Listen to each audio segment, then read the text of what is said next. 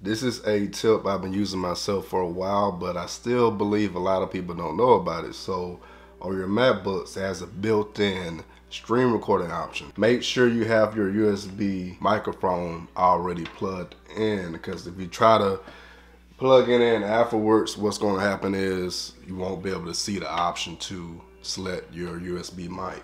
So I'm all plugged in, so I'm good to go. Press and hold the command button, press and hold shift, and you just got to tap the number 5. You don't have to press and hold it. And you'll bring up these options here. So if you're unfamiliar with these options, these to the side here are for like just pictures, and these to the right here are for recording videos. So when you have your options selected, what you'll have to do is press the options button, and you'll see all of the audio options here to the side.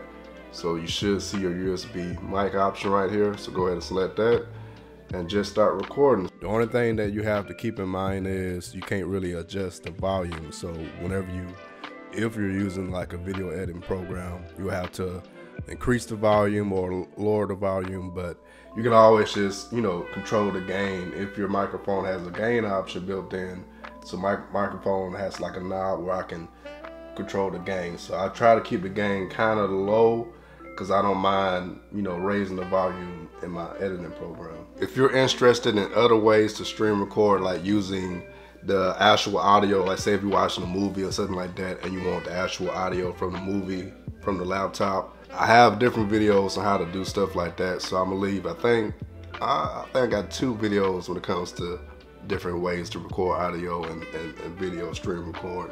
So I'll leave those in the video description down below for you. But for this video, that's all I got for you. Much love to each and every one of you. I'm your downloading pirate, and I'm out.